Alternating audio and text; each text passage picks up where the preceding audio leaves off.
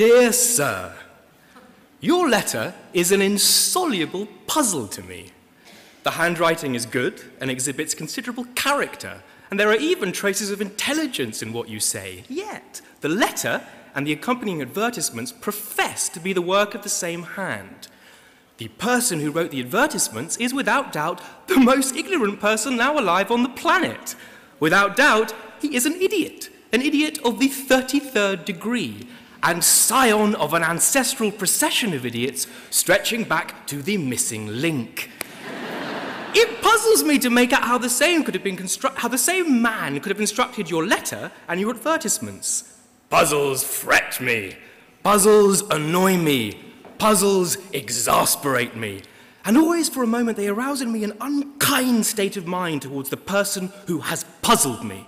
A few moments from now, my resentment will have faded and passed, and I shall probably even be praying for you. But while there is yet time, I hasten to wish that you may take a dose of your own poison by mistake and enter swiftly into the damnation which you and all other patent medicine assassins have so remorselessly earned and do so richly deserve. Adieu, adieu, adieu, Mark Twain.